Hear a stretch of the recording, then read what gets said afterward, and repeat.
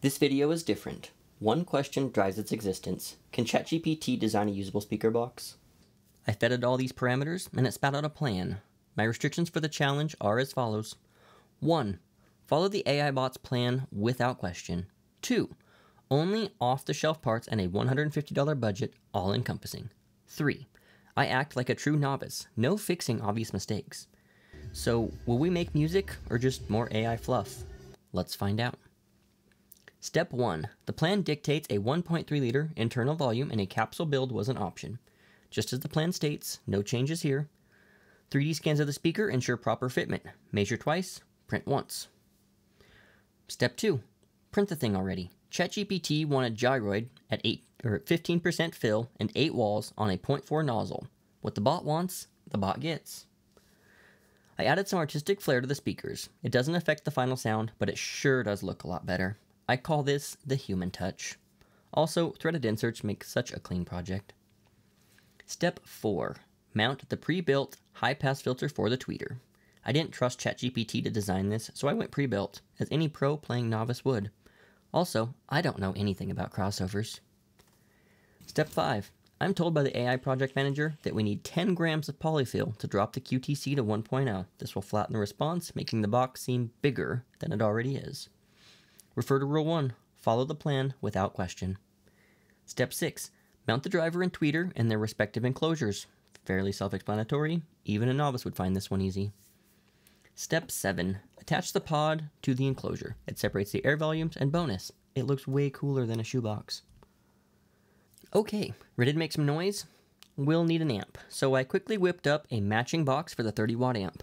Throw it together with some movie magic montage, cables in, volume up, music on.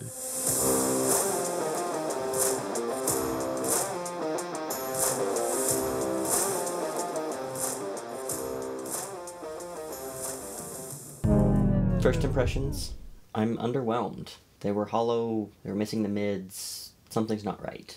Unfortunately, Rule 3 says I'm playing novice, so my only option at this point is to ask the chatbot. So it thinks I may have swapped the leads on the tweeters. This would make sense as opposing sine waves in the mids would cancel each other out. Let's check it out as it's easy to verify.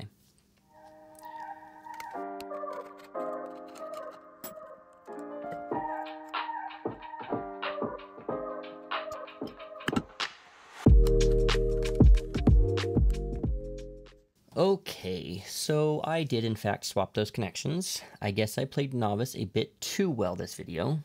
I suppose everyone makes mistakes, and back into a playtest.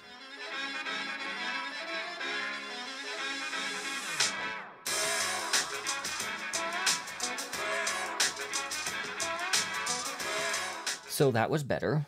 My ears are pretty happy, but we have access to scientific equipment, so the numbers will be the real judge of these AI designed speakers.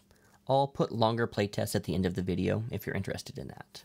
The chatbot predicts a resonant frequency of 134 Hz, so let's hook up the DATS box and see. Moment of truth, and the FS is 121 Hz, which is 13 lower than predicted. But this is good. Lower FS means more headroom for bass. The polyfill likely made the box act a little bigger than it already was. Now we're going to check out the REW sweep. See this plateau? It starts exactly at 134 Hz and stays dead flat to 1000 Hz. And 134 Hz is the exact number that was called as a resonant frequency. Whether it's purely coincidental or all part of the chatbot's plan, I'm not entirely sure.